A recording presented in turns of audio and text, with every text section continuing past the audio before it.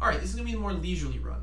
So for this, again, start out Return to New Tristram, except instead of having to respawn the map over and over again to get Decaying Crypts, we're just going to go straight into the collecting of Nephilim Valor stacks. So head straight to Festering Woods, and we're going to head left immediately, and go all the way along this left side, and we're going to be attempting to find this dungeon called Warrior's Rest, and it's a 100% chance to spawn, and it automatically has an elite in it, and so this is our first stack of Nephilim Valor.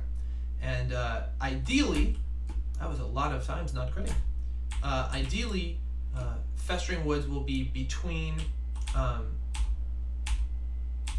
2 and 5 stacks of Valor. And you can see right here that I am utilizing Exploding Palm to do tons of damage to the elite by putting Exploding Palm on all of the elite adds. And then activating Overawe before the Exploding Palm explodes. And that causes the Exploding Palm damage to be increased drastically. Do remember to equip your Stone of Jordan. It will help with the elites that you'll be killing. Especially, it'll help the Exploding Palm damage. Now we're going to run a circle, circling all the way around. And the idea will be to hopefully find another pack of elites, which we did. If you do come across an elite pack, immediately kill it. Oh, that was close. I don't know where the guy is. It was intense though. Took a lot of damage. Alright, so the idea is to kill every single elite you find, except you do not want to kill elite ghosts. And the reason you don't want to kill elite ghosts is not because they're particularly difficult from a they kill you perspective, but they phase in and out of the scenery, and it makes them take 1,000,000 years to kill. And the longer you spend killing elites, the less time you spend killing monsters in Fields of Misery. Alright, on the east side of the map, we will find Crypt of the Ancients. Go in there. This is another automatic spawn dungeon that has an automatic spawn elite. And this will be your third stack of Nephilim Valor. And ideally, we get 5 stacks of Nephilim Valor, but it looks like this run's going to be a 3 stack, which is fine. So right there was what happens when you fail to put Exploding Palm on all the adds. I only got it on one of them. So it still did a lot of damage to the elite, but it didn't instant kill him. Once you have your stack, we can zone on out and we'll equip our Hellfire Ring. It's still certainly possible to get to 5 stacks of Valor. Let's head to Cemetery of the Forsaken. And the Cemetery of the Forsaken waypoint allows you to start Fields of Misery at the exact same spot every time, which is very helpful for running an optimal path. Alright, so this portion is exactly like the other guide. You just put some Exploding Palms on and blow stuff up. This is very well covered in my Tempest Rush EP Bells guide. If you do find an elite pack in the beginning part of Fields of Misery, just go ahead and equip that Stone of Jordan again. And killing elite packs in Fields of Misery is actually even easier than killing elite packs in Festering Woods, because cows and trees have so much health, they act as elite adds, which is super useful. In this case, not so useful, because they all spread out. Bats can be annoying, but that's okay, we got them. So there we go, there's our 4th stack of Valor. It was pretty easy, doesn't take too much time, it's certainly worth it. The way that you can determine if getting an additional stack of Valor is ever worth it is if the stack of Valor, or if the elite mob takes less than 15% of your total runtime, then it is absolutely worth it to kill the elite. So for instance, my Field of Misery runs are usually about 5 minutes long, so as long as the elite does not take approximately 40 seconds or more, then it is worth it to kill the elite. And here we see that Decaying Crypt spawned, so that's super cool. If you do find a Decaying Crypt spawn while doing this run, just immediately go into it because it's worth 3 stacks of Nephilim Valor. So in this case, we're going to do the exact same thing as from the other run, and we're going to prime Decaying Crypts. So we're going to run through it all the way. We're going to let additional zombies spawn. And while the additional zombies are spawning, we will eventually make it to the end of the Decaying Crypts. And at the end of the Decaying Crypts, there will be Decaying Crypts level 2. And an immediate, and Decaying Crypts level 2 has 2 free stacks of Nephilim Valor. So this will allow us to go instantaneously to 5 full stacks of Valor, and we'll have a primed Decaying Crypts to go backwards through, which will be a ton of XP. So this is a lucky thing to have happen in this run. It is certainly not necessary. The run is over 200 million XP per hour without Decaying Crypts, and significantly over 200 XP per hour, or 200 million XP per hour with. It's actually a little bit under, I think, without Decaying Crypts. It's like 190 or something like that. And then with Decaying Crypts, it's well over 200. So you can see that, we're getting tons of mobs to spawn. I did skip the elite because I know I'm going to be getting a free stack of Valor anyway, so there's no real point for me to kill the elite. Here we go. Here's level 2. Head on in. We don't even have to do the quest or the event because there's a resplendent chest. So boom. And now we'll equip Leorix, and we'll start the blowing stuff up process. So this is a quick and easy version. If you want the full rundown on priming Decaying Crypts and stuff like that, please refer to the main guide. It's just easier that way. So there's tons and tons of mobs already. So you can see that the Decaying Crypts is pretty nuts. And because Decaying Crypts will contain at the absolute minimum 1 elite and a resplendent chest and an event, you have to, and because Festering Woods automatically gives 2 stacks of Valor, it is impossible to find a Decaying Crypts and not have 5 stacks of Valor when you clear it. So that is a pretty cool part of Decaying Crypts, is that it's actually self 5 stacking. So you should get really excited when you're doing this run if you ever see Decaying Crypts, because it means that your run's all of a sudden going to be worth way more XP. One of the downsides is that because this particular run already looks to get 5 stacks from Festering Woods even when there aren't, or even when Decaying Crypts doesn't spawn, is occasionally you'll get a Decaying Crypts to spawn and already have 5 stacks, and so you'll sort of, I guess you could call it, waste the 2 free stacks at the end of Decaying Crypts.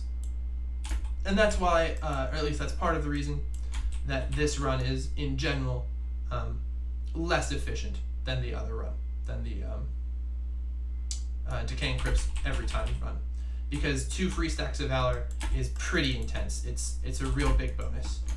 Occasionally this will happen, and you will find elite spewing horrors. That's pretty just gravy, because they do actually continue to spawn mobs even though they're in elite. So you can keep them around for a really long time. If you get fast spewing horrors, you can actually get spewing horrors that will follow you through the rest of Decaying Crypts, and that's really great. It's just free XP. So there's no point in actually killing them, because elites don't really give any more. They give very slightly more XP than trash mobs. So it's not really, it takes more time to kill them than it's worth. So we killed as many of the ads as we could, and then we just bail. And this is, for those who are curious, probably something along the lines of 260, 270 million XP per hour, just while you're in Decaying Crypts itself. If you have my gear, my setup, and you're using all the XP bonus items that I'm using, which is, a lot of XP per hour, so it's quite cool. All right, so there should be, we're almost done with Decaying Crypts, and the cool part is, or just another cool part, I suppose, is that we'll come out of Decaying Crypts with the majority of Fields of Misery left to farm, and Decaying Crypts got us straight to 5 stacks, so we actually get more XP than we would have. Get a possibly usable wizard hat. Some mages in the game still use that hat. So that is one of the few legendaries that exists that is not an automatic demonic essence, unlike these two, which are automatic demonic essences. Or not demonic essences. That would be wonderful. That would be so much better. No, they are automatic brimstones, unfortunately. Alright, so we're nearing the end of our run. And as you can see, it's been pretty crazy. You get something like 40 million XP if you have all the XP bonuses from a single Decaying Crypts, which is a lot. I think it's a little bit less than that usually, but it depends on how many zombies end up spawning. Alright, so we're done with Decaying Crypts. We'll go back to our... oh, I had a Stone of Jordan on apparently. That's unfortunate. Don't do that. Definitely equip a Hellfire Ring. So that means I forgot to re-equip my Hellfire Ring when I killed that elite in Fields of Misery. That's no good. Don't do that. Definitely equip your Hellfire Ring. You do not need Stone of Jordan for killing trash mobs. Alright, so we're back in Fields of Misery and we got 5 stacks, so now we're just going to continue along the run. So with this particular run, because you're going to go into Decaying Crypts as soon as you see it, the route that you run doesn't really matter which place Decaying Crypt spawns. So instead just run the exact same route. And there's again a map in the YouTube description and a map in the guide, so you can just take a look. I drew with my expert paint skills, MS Paint, on top of a map made by a forum user on d3database.com about a year ago, and I have been unable to track this person down, but credit will be given when credit can be given, because their map is fantastic. I absolutely love their Fields of Misery map. I use it all the time. It is a different Fields of Misery map than the one made by BattleBra that shows you how to quickly find Decaying Crypts. Alright, so this does it for the most part. You just continue to blow stuff up until you have fully cleared Fields of Misery, and once Fields of Misery is fully clear, then yeah, that's the run. And it is about, give or take, 15%. I haven't done enough testing to give you a really good number, but it's something like 15% less efficient than simply spawning or respawning the game over and over again until you get a spawn of Decaying Crypts. But the flip side to that is it is significantly less annoying and stressful. So the problem with the Decaying Crypts thing is that if you get interrupted midway or you have to leave the game or whatever, you lose your Decaying Crypts. Whereas here, you just lose a couple stacks of Valor that you got pretty much for free anyway. The other benefit to the Decaying Crypts, the specific Decaying Crypts run, is you will always have 5 stacks of Valor. And there are occasional times when you will find no elites in Festering Woods, and this run will be worth significantly less XP than you would like. So that's sort of the downside. I ran this for most of my grind to whatever I'm at now, Paragon 94. I only very recently discovered the just spawn Decaying Crypts strategy. So I can attest that this is still very, very valuable. I have been able to make over 200 million XP per hour doing it. So that's pretty good. I would consider that to be pretty top tier. I believe that this route works equally well for other classes, such as Rend Barbarians. I believe that Rend Barbarians get significantly more XP, which should be a surprise to no one. And I believe that Locust Swarm Witch Doctors, and there is a way that you can do this with Demon Hunters, because I have a Demon Hunter friend who does it as well, can both use this as well. I have absolutely no idea about Wizards. I assume that Wizards would have no problem, as they are one of the top MP10 classes. Alright, so that will do it for this walkthrough.